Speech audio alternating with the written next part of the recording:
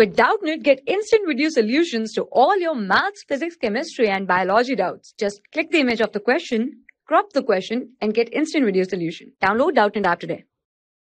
Good morning friends, our next question is based on percentage, and by what number must a given number be multiplied to increase it by 20%.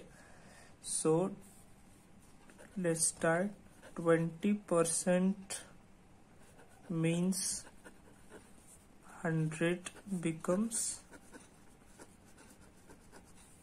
120. So for the question,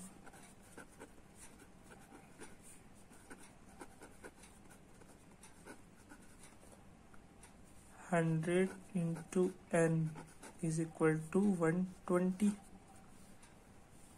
Then n is equal to 120 by 100. So n is equal to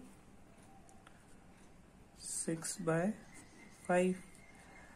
This means if we multiply 6 by 5 with any number, so it will increase that number by 20%. This will be the resulting answer. For class 6 to 12, IIT JEE and NEET level. Trusted by more than 5 crore students. Download Doubtnut app today.